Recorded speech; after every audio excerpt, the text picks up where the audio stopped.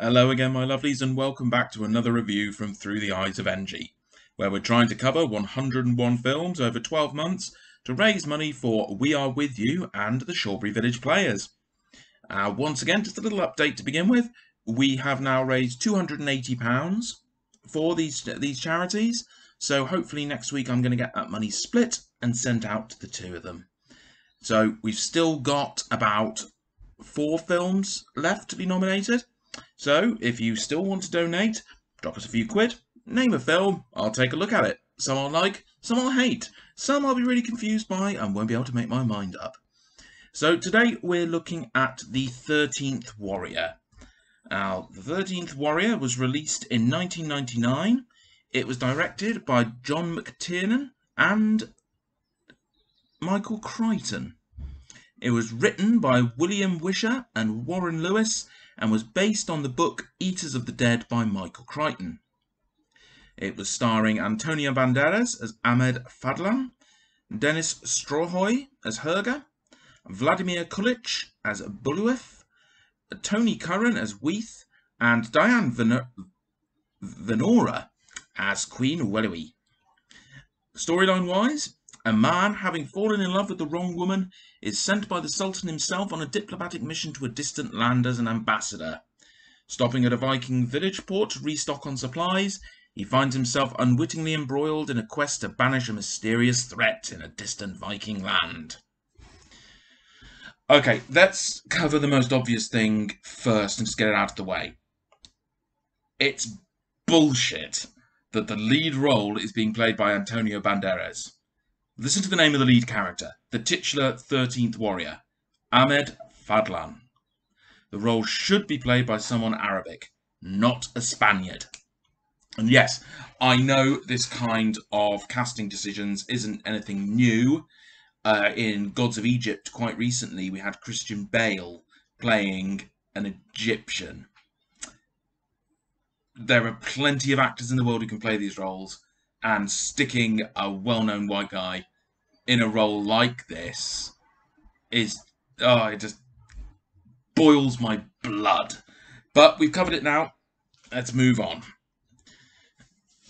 But we should probably acknowledge that the production of the film was a mess. It was released 2 years after it was originally completed as Eaters of the Dead.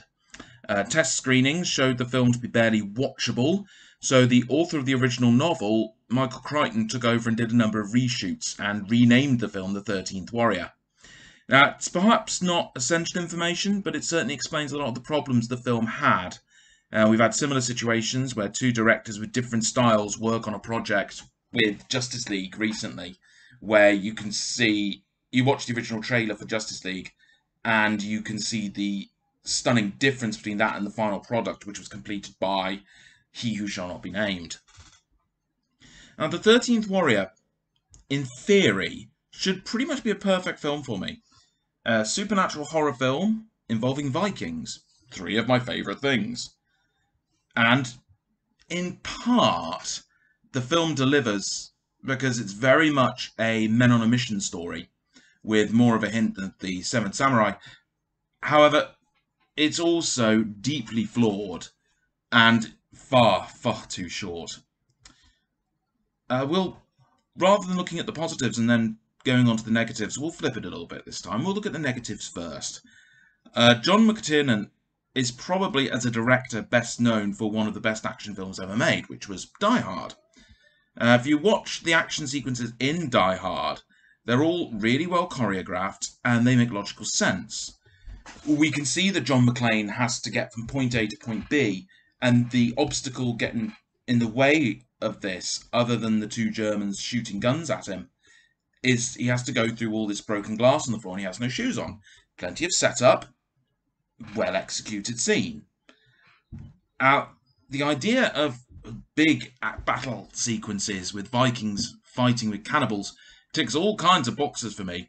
The problem we have with these action sequences, apart from one, which is in slow motion, is they're really hectic, and it's often difficult to focus on what's actually going on. Whilst the actors do look really good in their role, the costume design here is top-notch.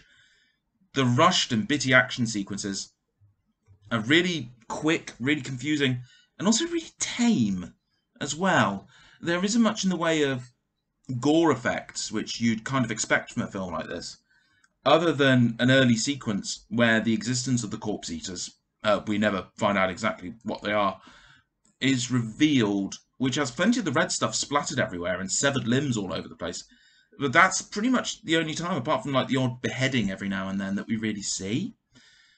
And the battles should have been really impressive, but are a massive letdown. And this is a problem because the film, for whatever reason, makes the decision to focus on the battles and the action rather than the characters, which is a bit of a black mark against the film as a whole, because we don't really know who the Vikings are in the film. And the film sits at a very tight 98 minutes, and it doesn't give us the time to actually get to know the characters, really. I didn't really know their names going through the film. It was more like, oh, there's the one with the tattoo on his face, there's the Scottish one, there's the one who's good with a bow, that's the one who's mates with Antonio Banderas, that's the one who doesn't like Antonio Banderas, and he's the leader. You don't really get to know them, so you don't care when they inevitably start being bumped off as the story goes on. And yeah, a couple of them get to know Antonio Banderas, and one of them, who keeps referring to him as a little brother for some reason, get the more time and you get more familiar with those characters, but they are the exception rather than the rule. And almost it feels like the film's kind of been hacked to the bone in the editing suite, and we've lost a lot of valuable character development. And it's a shame because the character development we do get is really good. These are really good actors who are playing interesting characters. And there's a real sense of this whole band of brothers theme going on. And I've got to wonder as well whether the film was restructured to focus more on Banderas, because he was becoming a massive star at this time in the States. He was already a massive star in his native Spain and had actually been arrested by the Spanish police for making films that went against the cultural tide at the time. So this lack of development is to the detriment of the film as a whole, and it does honestly feel like the film started with the action sequences and the monsters first, and then built the rest of the story around the action sequences rather than using the action sequences to further the plot. And it's a shame because there is a lot of potential here. The inspiration for the film doesn't just come from the Michael Crichton book, but it also comes from Beowulf, which is a fantastic source of material for a film. And when I was thinking about it, there's only one film that's adapted the story of Beowulf that I've seen, which was that really strange motion capture one with Ray Winston and Angelina Jolie.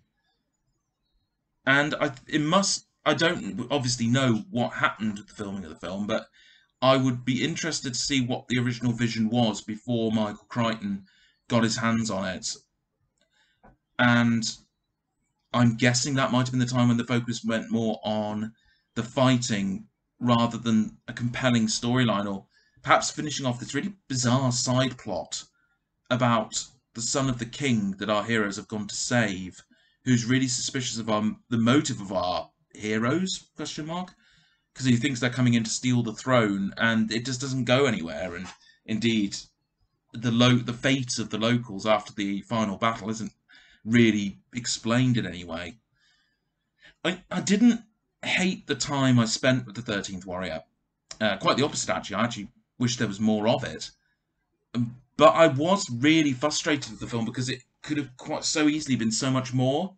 And again, the idea of a supernatural horror involving ghouls and vampires, Vikings, not vampires, get vampires, with big epic battles, this sense of brotherhood, which reminded me more than a little of how good the Hobbit films could have been. But ultimately, it just let me down. It missed the mark. There wasn't enough. If it's on, if you just happen to be channel hopping and you see it's on, you can. I can think of worse ways to spend an hour and a half, but I can think of lots of better ways as well. So that's the 13th Warrior. Next on the list, we've got the Tommyknockers. And then Laura drew out a couple more films for me last night. So after we've done Tommyknockers, we will be boring myself half to death by watching Star Trek: The Motion Picture. And then once we've finished the motion picture, we'll be moving on to The Meg, which is a shark film, which looks awful. And I'm really kind of looking forward to that one. So that's it. Thank you very much for watching. Subscribe so you get notified when I do more of the reviews. Share it around, give it a like, throw in a few comments, work me into the YouTube algorithm, and we'll be back hopefully next. I know I keep saying I'll be back next week before a week today to do another review, but it doesn't quite happening because my job is hectic as hell.